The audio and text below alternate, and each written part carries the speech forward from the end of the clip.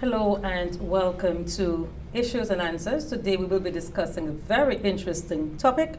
It's the first time it will be discussed in such a forum, and I'm referring here to the Digital Government Services platform. This platform, as you will hear later, is really a deliberate effort by the government of St. Lucia to create an evolution in the way things are done here, introducing technology. And with me is Mr. Marlon Narcisse, who is the acting director in the Division of Public Sector Modernization. Next to him is Mrs. Sheila Imbert, who is the Deputy Permanent Secretary in the Department of the Public Service. And next to her is Mrs. Skeeta Gibbs, who is the acting Chief Transport Officer. Hello. We want to start off with Mr. Narcisse, first of all. Explain to us what really is this new platform. Okay, thank you, Julita. Well, as part of government's digital transformation program, we've embarked on an ICT evolution project, which seeks to outline a roadmap for the implementation of government services online. This project will facilitate and accelerate government's e-government agenda, and it seeks to connect the people where we empower citizenry to collaborate and to interface and interact with government on their terms, to connect the businesses by enabling information sharing and with the private sector and government, and also to connect ministries and agencies to improve on interagency collaboration and to allow for data sharing among those various agencies. Digital transformation, this digital transformation program is not just about the adoption of new technologies, but focuses on the entire spectrum of change management. Looking at organizational structures, how they're being redefined and changed to provide better service, to improve the services to the public.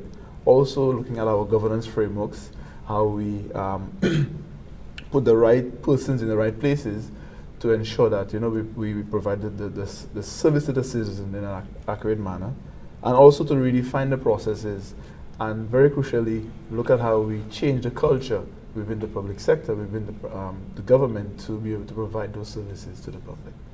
Now, undoubtedly, this new platform is very expansive, and of course, we'll be hearing a lot about it. This discussion is just one of many to come in stream. But in what way would it impact even the business sector, ordinary drivers? What are the overarching objectives?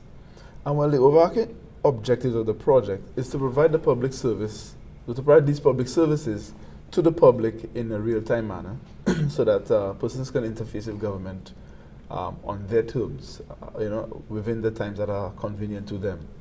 Also, we want to create a data-driven culture within the public service that persons would be able to review what is being done internally and be able to assimilate that data for the public when they require it. Obviously, it will require us implementing new technologies, new IT systems as we go forward. Also, we want to strengthen government's efficiencies to create more economic value and cultural value for St. Lucians. And this is a very critical aspect of it as well, because with this digital government platform, there will be several value-added services that the government can now engage the private sector to provide support to this government initiative and have more collaboration with the private sector as we move along.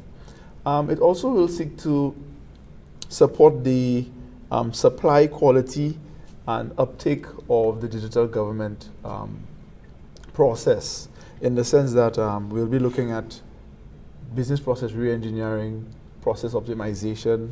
The government will also be looking at the improvement in its infrastructure so that these online services can be accessed by the public. So we've implemented the CASE project, which seeks to connect all of government buildings, all of government infrastructure, so that we could interconnect all of the various agencies, for example. The government has also implemented the GINet project, which is a backbone, which provides a wireless backbone across the island and high Wi-Fi hotspots in critical areas to facilitate access to government services using the Wi-Fi technology that is more or less all over the country.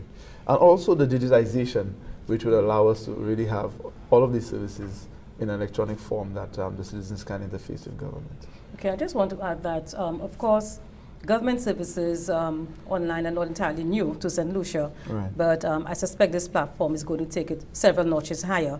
Now, the Department of the Public Service, I like to refer to as the nerve center of the public service.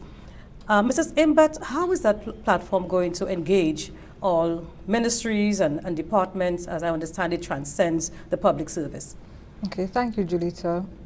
With the Digital Government Services platform, 153 services will be offered online across 8 agencies within the next 18 to 24 months. As a result of that, the Department of Public Sector Modernization, during the initiation phase, met with a number of government agencies to assess the services being offered and to determine which of these services can be offered online. So we have already started the process of engaging all government agencies in the process. They also conducted surveys to get an indication of the responsiveness to this initiative and to ascertain whether persons would like government services to be offered online. At this time, while we focus on the renewal of driver's licenses, this service will impact every single government agency. I'm not sure if you're aware, but we have already engaged the Department of Justice as it relates to the electronic records of vital records, electronic documentation of vital records, and that by mean birth certificates, marriage certificates, and death certificates. And this is all with the intention of providing that service online where citizens can apply for these vital documents and pay for them online. Okay, so you've touched on the first phase of the project, and critically to that first phase is the renewal and unduplicated driver's licenses, and that's where Mrs. Gibbs comes in. As Acting Chief Transport Officer, what does that entail? Thank you, Julita.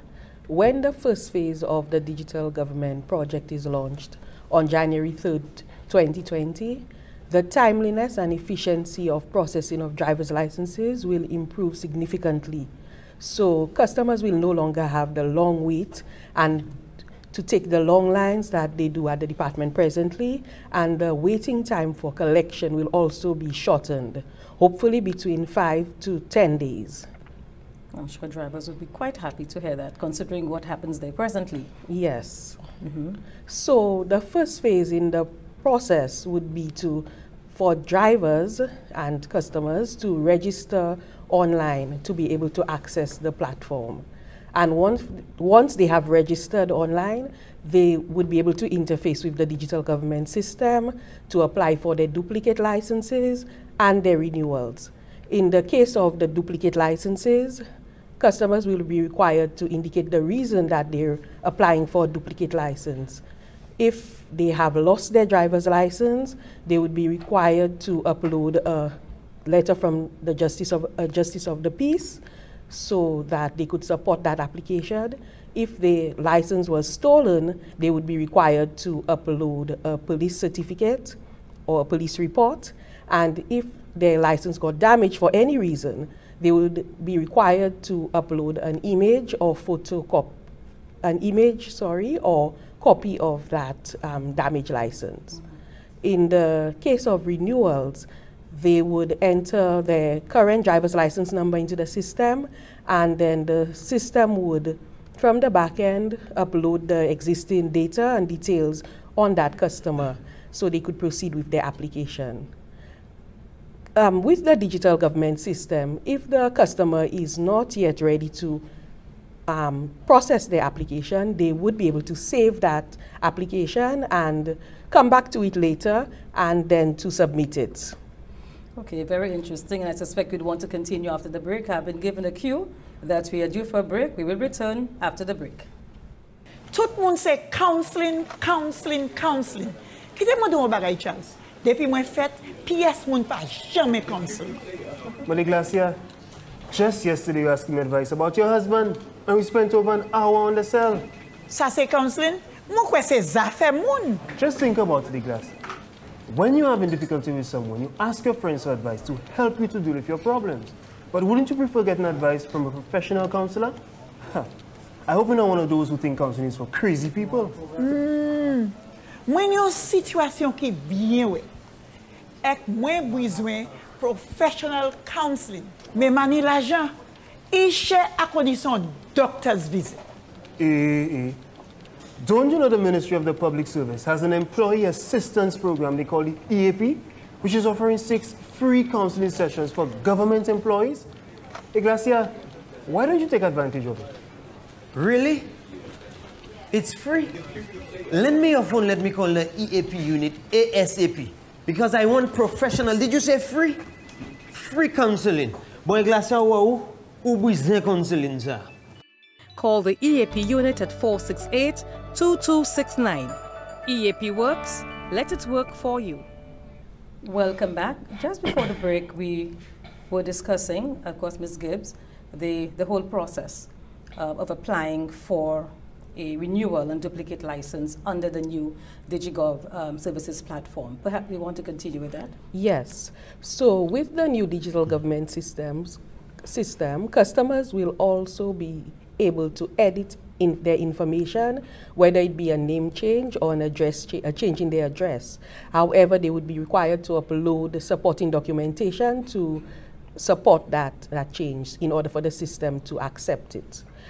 After they're done with this process, then they may choose to submit their application, at which point the system will prompt them to select a mode of payment. Now, under the digital government system, customers could either pay online with their credit card or debit card, or they could select an over-the-counter payment option, in which case the system would generate a bill ID, and the customer would take this information, the bill ID, and would be able to visit the transport department to pay over the counter. Alternatively, the customer could also pay at any government department where the government of St. Lucia receipting system is installed. So with the bill ID, they would be able to pay at any such location. And I want to go back to Mr. Narcisse. We want to talk a little about the digital transformation. What exactly does that entail? Okay, well, for the purposes of this project, digital transformation in the public sector refers to how government harnesses the technology to provide services to the public. And this is very critical because when we look at all of the journey that government has taken in the past few years, there are several system as well as infrastructural initiatives that have taken place. And so we think at this point in time it is a right time for the government to take that next step in its transformation process, where it will now be able to provide services to the public in real time, online, at the public's convenience and the customer's convenience. That's very critical as well. We want to ensure that in engaging government, it's no longer a hassle-free interaction, but using technologies, using the internet, government will be able to then provide these opportunities for interaction, also for engagement, for advocacy, for democracy, so that we could continue to engage the society and develop our knowledge society as we go forward. So maybe I should ask you, talking about engagement, how does the department intends to engage citizens? Okay, well, as part of this initiative, we had an initiation phase component of the project, which focused, well, one of the major components of that would be a change management framework for user adoption, and it focuses on 2 areas. One, on the public, as well as on the users of the system on the inside, who would be actually in the back end providing that service. So on the public side of things, we've this panel discussion is actually the first leg of a series of panel discussions that we want to undertake in order for us to engage the public, to inform the public of what the government is doing, but also through surveys and questionnaires. We did undertake a series of surveys at the Transport Department just to try and get an idea from the public what were their thoughts on the current situation where they access government services, order to renew their driver's license and register their vehicles. And we got some very, very good results from that survey. Obviously, persons are not really happy with the system as it is now, and this is one of the reasons why the government has decided to prioritize this first initiative as through the implementation of the system at the Transport Department. So we noticed that at least 70% of the respondents to our survey indicated that they would be willing and are excited to engage the government online. Now, while the willingness is there, we know that change is not always easily embraced. And there will be fears, there will be doubts, and understandably so. But how is the department ensuring that the concerns about personal information, confidentiality, are taken care of? Actually, that was also one of the questions in our survey, and persons indicated that they are concerned about the ability of government to be able to protect their data, both from a system side as well as from the legal perspective. We've attempted to allay the fears of the public in two ways. One, we've gone ahead and reviewed a lot of the legislation that is in place currently. It speaks to e-government, e-commerce, and online payments. And we've decided to do two main things. One, for the purposes of the Transport Department, for example, there is a transport regulations. There is a terminology in the legal fraternity called an omnibus legislation, which will more or less look at covering several areas of the regulations that govern the Transport Department. So we're looking to put that in place. Also, on the data side, for data and privacy protection, there is a Data and Privacy Act, which was passed in 2011. However, it has not been effective. So in the discussions with the Attorney General's chambers, as well as with the consultant to our project, we've agreed that the data and privacy protection, some clauses of that protection would be effective in time for the transport launch. The other one as well is the Computer Misuse Act. It was also passed in 2011, and this is currently enforced in St. Lucia. So that also provides protection for the public in going online and putting the information online. From a system perspective as well, the system would be, there will be two-factor authentication once the national authentication framework is implemented. However, for the purpose of this first launch of the transport system, users will have to register, and then they will be given and they will be able to put in the username and password to protect their profile online. If you would allow me, Madam Chair, I just want to also speak to one other aspect of the digital transformation initiative, which is with digital transformation also comes digital citizenship. And I'd just like to quote a young lady, Miss Karen Mosberger, who defines digital citizenship as those who use the internet regularly and effectively. I want to go a little step further to say that for the purposes of our project, we think that we want a digital citizen or digital St. Lucian to be that person who uses information technology, who uses the internet in a responsible manner to engage society and government. And this is very key. And one of the ways that we're going to be implementing that to engage persons and to allow them to interface with the system is through a project at the Civil Status Registry. I think Ms. Imbert alluded to it earlier, where every St. Lucian resident would be what is given in multipurpose ID, in which they will be able to interface with the system and interact with the system. So that would be the start of every St. Lucian or resident having a digital profile or an e-profile on the system to allow them to interface with the government.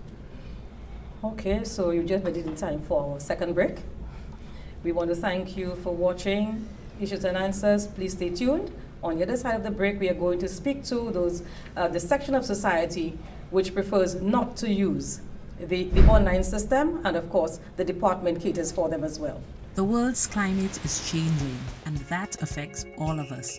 Storms are becoming increasingly intense. intense. Periods of intense drought and heavy rain stress farm animals and destroy our crops. Higher average ocean temperatures kill our coral reefs and change the migratory patterns of fish. St. Lucia contributes only 0.0015% of global greenhouse gas emissions, but is doing its part, along with countries around the world, to reduce the emissions that are warming our world and changing our climate. These efforts are called mitigation. But decades of emissions have already changed the climate, and the greenhouse gases in the atmosphere today will increase average global temperatures even more. We need to adapt, that is, do everything we can to prepare for and respond to the actual and expected negative effects of climate change, and everyone has a role to play. We need to protect our crops, build homes that withstand storms, and keep our drains and waterways free of garbage to help us recover or bounce back from climatic events. Learn more about the Government of St. Lucia's National Adaptation Plan and the steps you can take to protect yourself and your fellow St. Lucians. Welcome back. Thanks for staying tuned. We are discussing the new DigiGov platform, phase 1 of that project, which entails the renewal and duplicates of driver's licenses. Mrs. Imbert, what are some of the benefits of that system? With the implementation of the Digital Government Services platform, we are expected to realize a number of benefits both for the government as well as the citizens. Mr. Narcisse touched on some of the benefits of the government as it relates to improving service delivery, business process reengineering, a central repository for all electronic records, and he mentioned the initiative at the Department of Justice. But I'd like to focus more on the benefits to the citizens. And we're looking at convenience. You, as a citizen, one would be able to apply or renew for a driver's license in the comfort of their home through their mobile device. And as such, it means that you could do it anywhere at any point in time. Bus drivers on the bus stand as well. Yes, you can. So in looking at this project, we looked at some of the main benefits to the citizens, and convenience was one of the major benefits as it relates to, you would be aware that at Transport Division there are long lines, and this in itself adds to transportation cost. Persons have to travel long distances, so we're looking at this being cost effective as well as increasing efficiency. Mrs. Gibbs mentioned that the system, you enter your information in the system and that the system can provide notifications to you at any point in time. So you could just log on to the system and you would be able to know the status of your application. That in itself is of a major benefit in that you would not have to report to the Transport Division, whether it be in Castries or Vieux Fort, to collect a driver's license and be told that it is not ready. And we are aware that these are some of the major issues we are faced with right now. What the system also does is that it can allow you to change your place of collection. So if you decided at the beginning that your collection would have been in Castries, and for some reason you'd like to change your point of collection, you can change that to Vieux Fort, again going back to convenience. So these are some of the major benefits that the platform is supposed to provide to the citizen. Okay, so we're quickly running out of time, but we want to get as much as we can. So Mr. Narcisse, let's speak to those persons who prefer not to use the online system. How will the ministry cater for those persons? Okay, what we've also included in the process flow for the system is for persons who are unbanked or prefer to continue to interface with government using cash. You actually have two options. One, you could stay home again in your convenience and apply for that service. Ms. Gibbs also alluded to that. So you would be that individual will then get a service or bill ID, sorry, which can be emailed to them or sent to them via WhatsApp. And that person could then walk into the Transport Division to make the payment online, where the system would then register that bill ID that came to them through WhatsApp or email.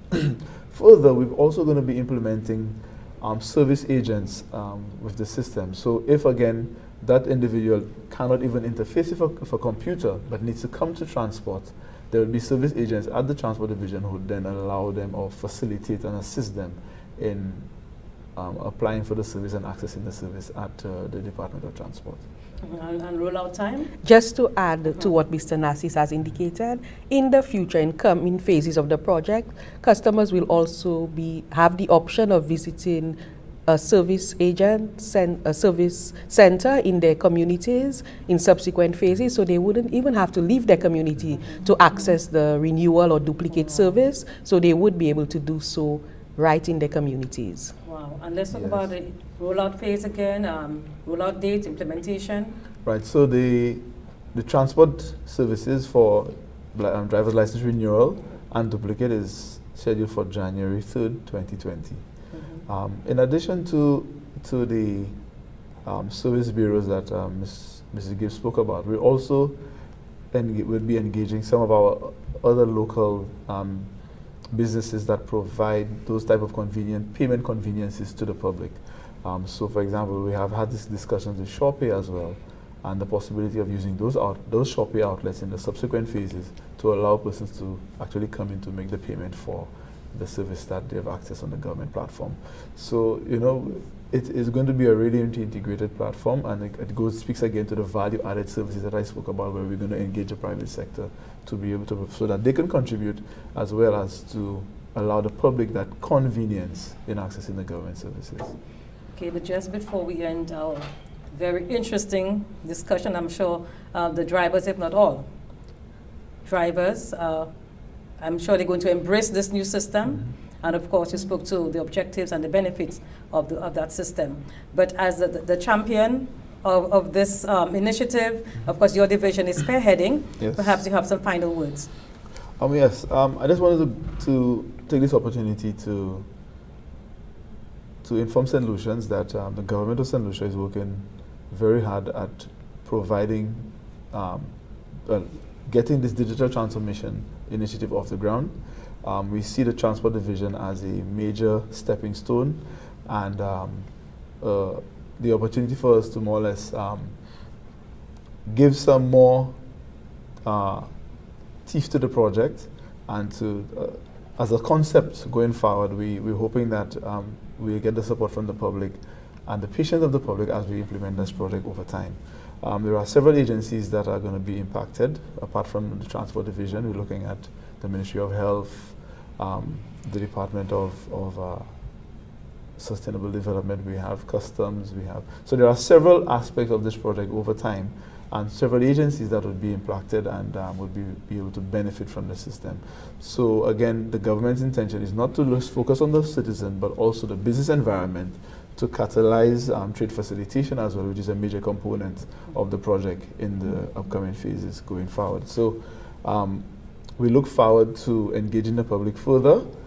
As I said, we have a very pointed PR strategy, and they will be hearing a lot more about the project in the upcoming months. Well said. Anybody else would like to add? Just, I know this was right. Yes, just as a final point, I would just like to ask for the public's patience with the Transport Department as we work to improve our services, improve the timeliness and efficiency of our services. And I just want to assure them that the length of time to get their driver's licenses will reduce significantly by January 2020. Well, this is all our time on Issues and Answers. I want to thank you for joining me here today. Of course, there will be other such appearances on this medium and in other media. And as we seek to educate you and inform you on the new DigiGov platform. Thanks for watching.